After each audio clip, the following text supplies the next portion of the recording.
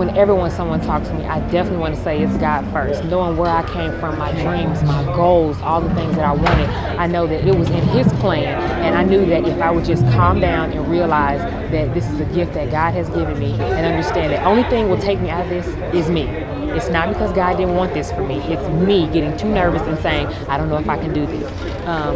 But I realized that going to the Olympics, April and it's a higher place Jennifer where He wanted me to be. and Eric are here.